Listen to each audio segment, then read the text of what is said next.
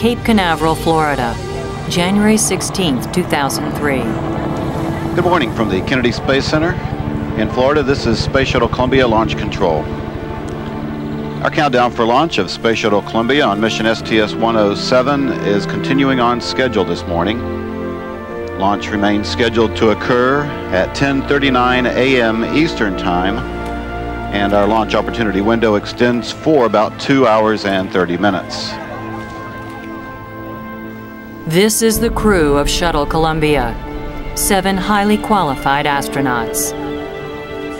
Rick Husband, age 48, mechanical engineer, Air Force colonel, father of 2. William McCool, age 41, record-setting athlete, renowned aviator, father of 3. Alon Ramon, age 48, Israeli Air Force colonel, decorated fighter pilot, father of 4. David Brown, age 46, Navy pilot, medical doctor, photographer. Mike Anderson, age 43, astronomer and physicist, Air Force Lieutenant Colonel, father of 2. Laurel Clark, age 41, doctor, Navy commander, submarine medical officer, mother to 1. Kalpna Chawla, known as KC, age 41, flight instructor, PhD in aerospace engineering.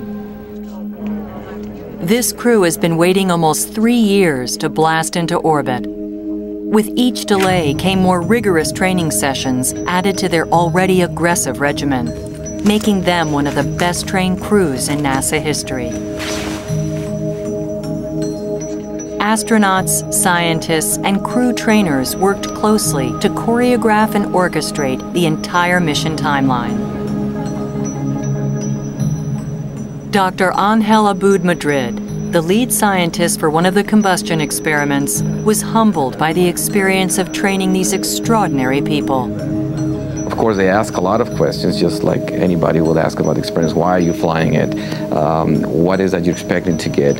And then they got into the question of how can we help you to maximize your science? How do we act as your eyes, your ears, your hands up there to make this work?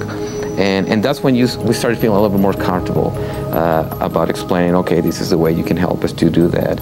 And it was not until the first lunch break when we actually started talking about general conversation that you started realizing that these were normal human beings.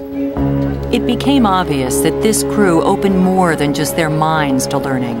They also opened their hearts and homes to those who worked with them. Beth Van was one of the crew trainers for STS-107. So with all of the slips, we had all these extra training sessions, and the crew members would often invite us to their homes or invite us to go out to dinner, as well as the scientists. So, you know, you're sitting around the dinner table and you're talking about your family and your life and where you're from, and it was just a really neat experience. I'm kind of a joke is that I'm like their cruise director, and which plan out their schedule, make sure they're in the right place at the right time, going from training event to training event for those activities. My favorite photograph that I ever took with the crew is we had just finished our practice launch countdown, and the crew was taking a shot at the 215-foot level at the pad. And so I crouched down in front of them and had my picture taken. And the thing that I love about the picture so much is that I can see Rick Husband putting his hand on me, Kalpna putting her hand on me, and Alon, and they just were so warm and caring, and they just reached out in friendship, and that's just a cherished photograph for me for the rest of my life. The succession of frustrating delays produces a silver lining for everyone involved in this mission: the crew, the scientists, and NASA. They've become an international space family, a band of brothers and sisters, all working toward a unique scientific journey. Major breakthroughs in a variety of science disciplines are anticipated by researchers on the ground. This is the Telescience Support Center, just a floor above NASA's main mission control room at Johnson Space Center in Houston, Texas. Dr. John Charles is NASA's mission scientist for Columbia. This is not a space station flight. It was an individual shuttle flight on a different orbit from the space station entirely, and dedicated from launch to landing to doing research. No construction, no spacewalks, just research in flight. Columbia Launch Director. Go ahead. Okay, Rick, if there's ever a time to use the phrase, all good things come to people who wait, this is the one time. And so to you and your crew, best of luck on this mission, and from the many, many people who put this mission together, good luck and Godspeed. Oh, we appreciate it, Mike. The Lord has blessed us with a beautiful day here, and we're going to have a great mission. We appreciate all the great hard work everybody's put into this, and we're ready to go. Final checks are made, buckles are fastened, and visors are shut and locked. Years of preparation boil down to this single moment. The fuel canister, taller and heavier than the Statue of Liberty, is set for ignition. Some 500,000 gallons of highly volatile fuel will burn in under 10 minutes, at a temperature of more than 6,000 degrees Fahrenheit.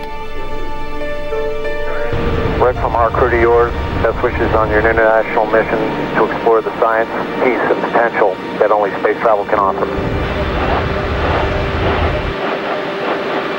15 seconds. 11, 10, 9, 8, 7. We have a go for main engine start. 5, 3, 2, 1. We have booster ignition and liftoff of Space Shuttle Columbia with a multitude of national and international space research experiments.